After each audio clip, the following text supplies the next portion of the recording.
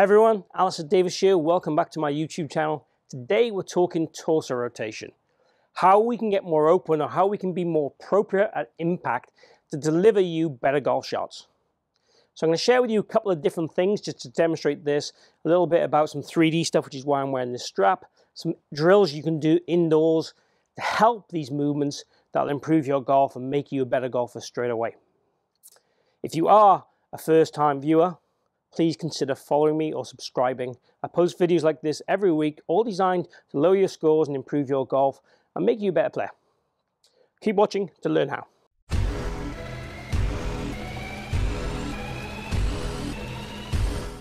So, let's start off with this bit of kit here. This is 4D motion, and I'll share with you the live screen I'm filming here today. I just want to demonstrate to you here really what impact should look like in terms of torso. So basically how this system works is if I get in the right impact position like so, you will hear it beeping. Now a lot of golfers feel that impact and setup are pretty much the same. You know, certainly if I ask students to come in for a lesson, they'll say to me, well, you know, if I say to them, show me impact position, they'll just stand there in the setup position. Now, as you can see there when I'm doing this, that is quite a bit different to how I want to set up to the golf ball.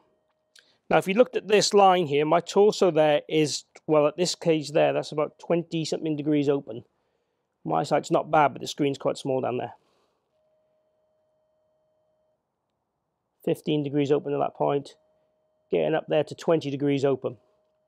I know tour average, which is this is what this is set to, is about 21 to 22 degrees open.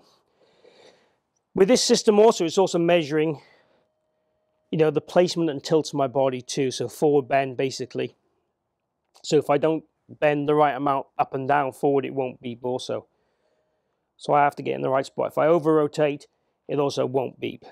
So it's getting the rotation right and the blends right. So I could practice all day long at home, getting this auditory sound to come on to allow me to feel my body getting into a more appropriate position at impact to help my golf. So that might be really useful. But not everyone's going to go out and buy a 4D kit.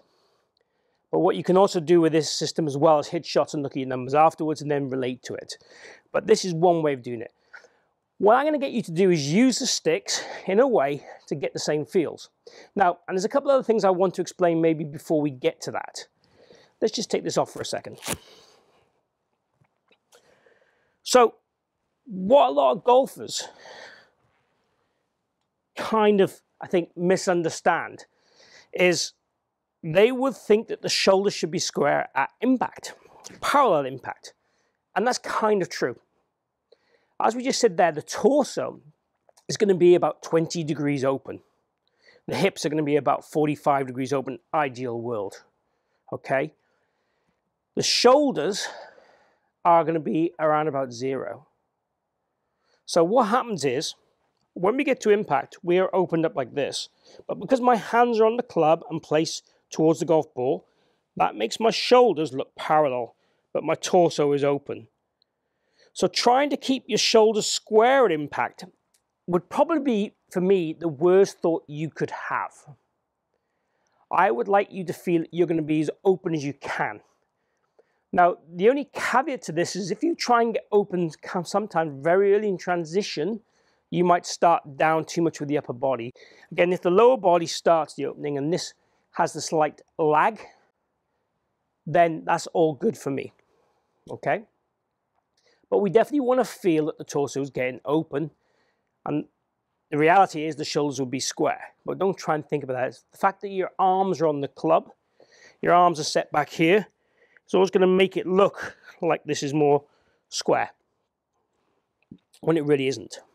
So a great way of you practicing these feels for rotation, and we can do this with hips, with torso, and all sorts of stuff, is to use things you have, which is why I've got my golf bag in here now. This is my spare stand bag, hence why it's got a few clubs in it, but not a full set. But you could also use some baskets if you wanted to, stacked up on the range, 2 or 3 baskets together, or you could use a cardboard box, or even your tour bag or whatever. But if you take an alignment rod, put it behind your back, loop your arms behind it like so, making sure this is sticking out to the trail side a little bit. Take your address position. Now if I get into that impact position there now, you'll see now I'm making contact with my golf bag at the point of contact with the ball. So if I made some swings and even did this as a warm-up, and again, I'm trying to feel that my chest, my pelvis is downward facing a little bit. So it's downward facing here, starts to rotate, starts to get a bit more upward facing. But still in reality, it's not upward facing, so it's there. And I'm making contact with my golf bag with the stick. So this is starting to get me the right tilt, the right forward bend in my body. At the same time, starting to get me to feel this openness. Now obviously, to get this openness, my feet, and I'll do one more this angle, my feet are having to play a role to support that. So you see my feet here, this lead foot is what we call supinating, my trail foot is pronating. So my hips are supporting my torso is helping in my arms and body and so on move. Now if I did this also on my hip line, I could work on my hip rotation too. So I could do the same drill. Obviously I'd probably want to try and make that contact on my golf bag a little bit earlier than my torso, because we want this to be a bit more open than my torso. There'd be nothing wrong with you trying to feel they were both open the same amount, because again, most golfers would not open up enough. So opening up too much is kind of a good thing. As I said, if you do it too early in transition, that's the only time it can be a bad thing. But generally speaking, you know, have a real go opening up, won't do you any harm. So the process, the reps, the way to practice would be to get this rod behind your back, make 4 or 5 swings, make contact with the wall, with the golf bag, whatever it might well be, then go ahead and smash a few shots away. Repeat that process a few times and see how it starts to make you feel. I would do it also as a dry drill at home. So while you're making a cup of coffee or a cup of tea and the kettle's boiling, you might get something and do this in the kitchen. You might do this while you're watching TV. Again, repeating the movements is really good for you. Moving well is essentially stretching. It's like yoga for golf whilst you're watching TV. So practicing the moves you want to do and want to be in is going to help. The more we rotate our body, the less we're going to move our hands through the ball, the more consistent you will start to become.